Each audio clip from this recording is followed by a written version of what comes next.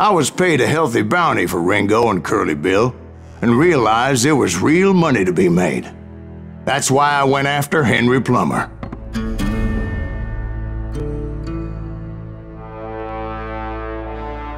Wasn't he the sheriff who augmented his income by shaking down miners and robbing gold shipments? That's the one. Oh yeah, I remember him. He ran that gang of thieving outlaws called the Innocents. So it's true that you went toe-to-toe with him? Indeed I did, son. Indeed I did.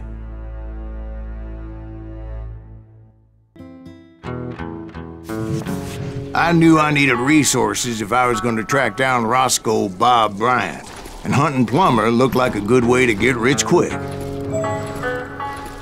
As the local vigilantes exposed him as the leader of the bandits, and put a generous price on his head.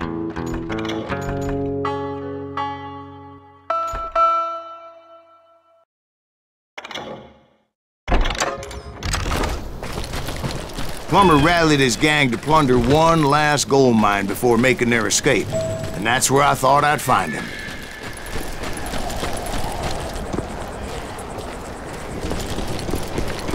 It makes me nervous standing so close to all these goddamn barrels. As my late father pointed out to me more than once, God made men.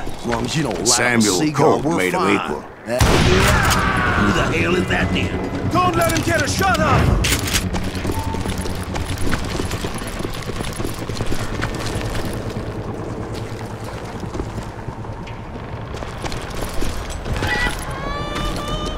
I knew that dynamite wasn't mine, so I decided the polite thing would be to return it.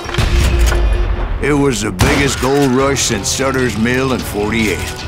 Unfortunately, prospectors weren't the only ones drawn to those riches. There were thieves and killers, robbing travelers and hijacking gold shipments.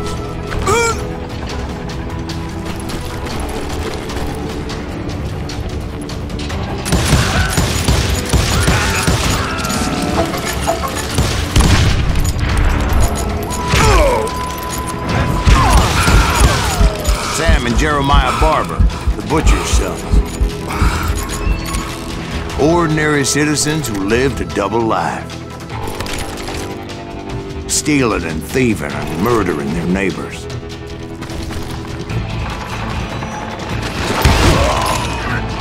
Of course, the rest were veterans of the Civil War. Stone-cold killers trained on the bloody fields of Shiloh and Antietam. Plummer had a lot of men on his payroll. A hell of a lot. That son of a bitch pretended to protect the public with one hand while stealing them blind with the other. He set up a defensive perimeter which I had no idea how to breach. Damn, he's fast! Dangerous, desperate individual. I was outnumbered and in way over my head, but I was too damn stubborn and stupid to realize it. They must have thought I was touched. Or had some kind of death wish. Seeing as there were barrels of gunpowder everywhere. I thought I was some kind of hero. I finally made it past and headed on to meet my destiny. But first, I had something I needed to figure out. I had a few ideas on how to get into that mine, but once I made my decision, I knew there was no turning back. So my first thought was to enter the nearest mine portal. I saw an entrance. Made sense. It was the quickest way in, but that also made it more dangerous, as there would undoubtedly be enemy pickets posted along the way. Son of a bitch is killing everybody!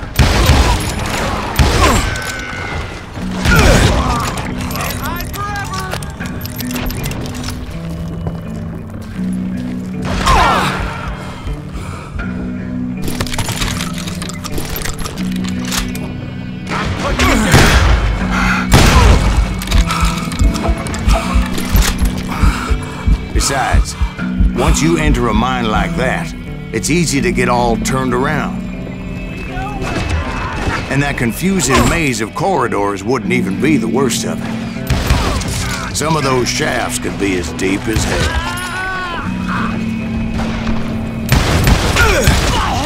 A single stumble or misstep can easily end in a deadly plunge to oblivion. Leave him to me! Oh! Must be about out of bullets. Get out of here! I do not deserve to die like this! Quick reflexes often make up for a lack of common sense. Luckily, I was never one to be easily bushwhacked. I would just need to be careful not to blow myself to kingdom come. Surprise! With all that gunpowder and dynamite everywhere, a body has to know what he's shooting at. All it takes is one tiny spark, and boom. There he is! You ain't beefing me. Show yourself, coward!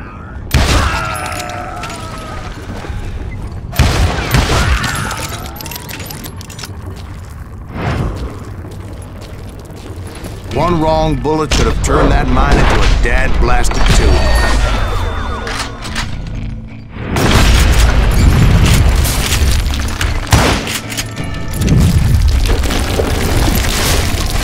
Freely admit that my plan of attack was not just moronic, but clearly insane.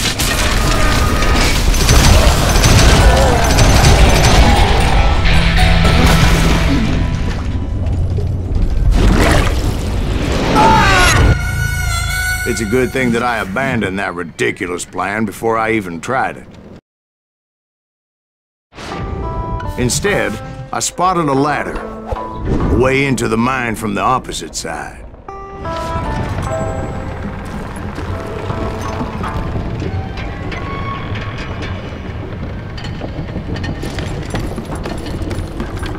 It was a long way around, but that approach seemed more sensible at the time. Of course, being I had a problem with heights, that scaffolding scared the bejesus out of me.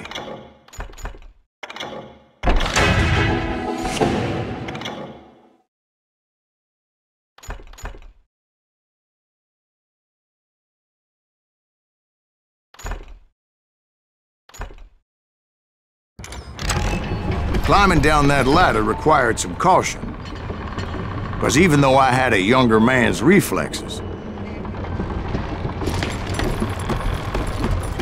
no man can dodge a damn bullet while climbing down a rickety ladder. I needed to make a leap of faith, which ain't easy when you're suspended between heaven and hell.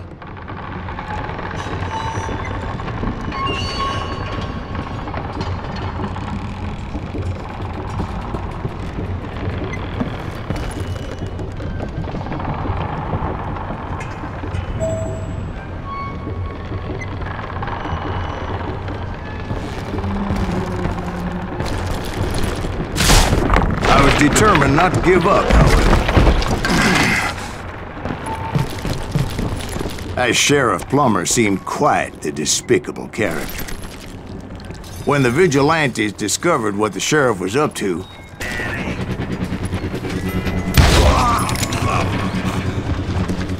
Then would somebody kill?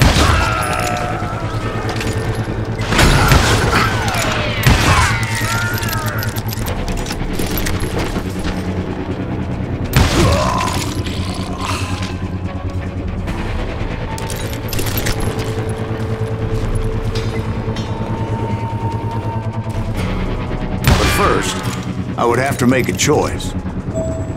Take the elevator or climb the ladder.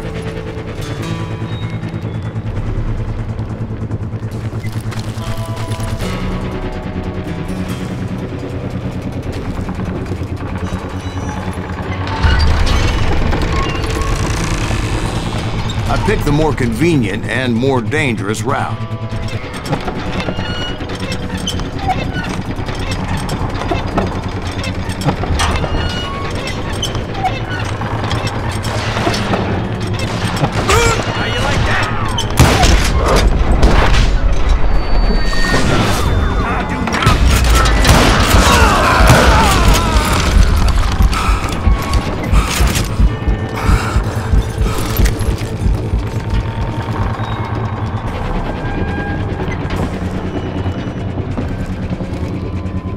Plummer was a mad dog killer, and the people of Nevada City deserved better. Nevada City? Well, I thought Plummer met his maker in Bannock, Montana. Right, well, he was the sheriff of both places at one time or another, but that's neither here nor there. The point was, taking him down would save a lot of lives, including my own.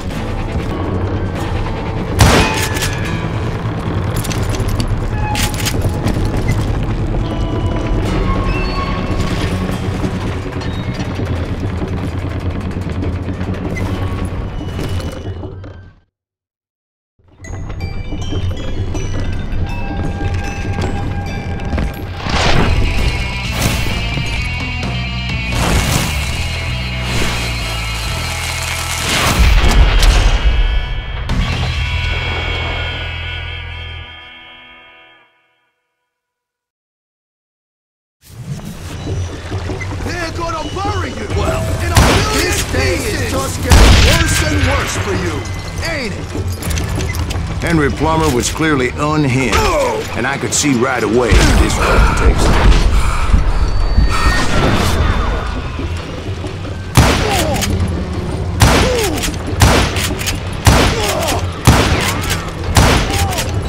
No blood money for you today!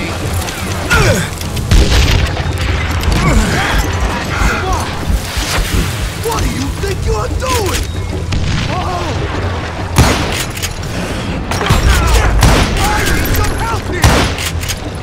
Come on, boys! Take this cocksucker out!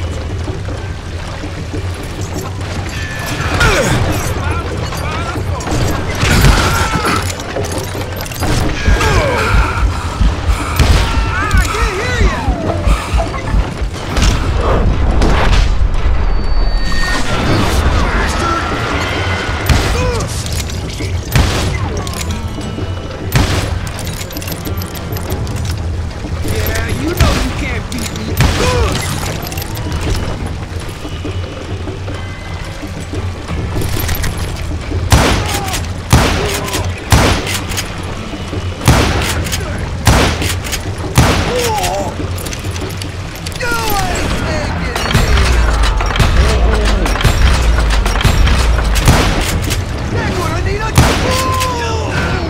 So that's how Henry Plummer died.